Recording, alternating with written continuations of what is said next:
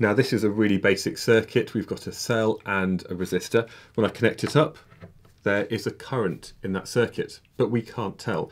So the way we measure it is by using something to measure the amps, and that is an ammeter. Now the important thing is that the ammeter always goes in series with the other components. And then when I connect this up, the reading on the ammeter, in this case, is about 0.14 of an amp. And we can see that this is a positive value.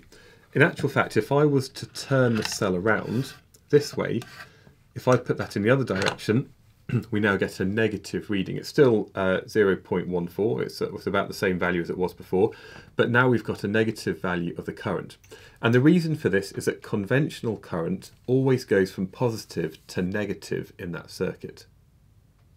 So in this circuit diagram here, we've just got two cells and two resistors.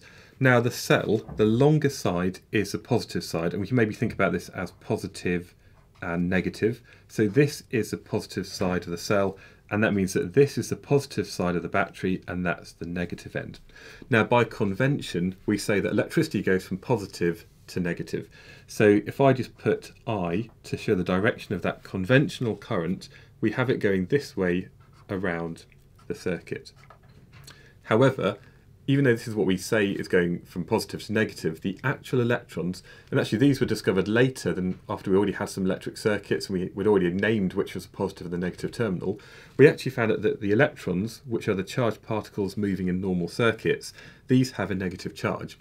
And that means that they're going to be going from the negative end and they're going to be attracted towards the positive end of that cell or the battery. So, just to summarise, the conventional current goes from positive to negative, but the actual electrons, the things which are actually moving, are going from the negative to the positive end of that circuit.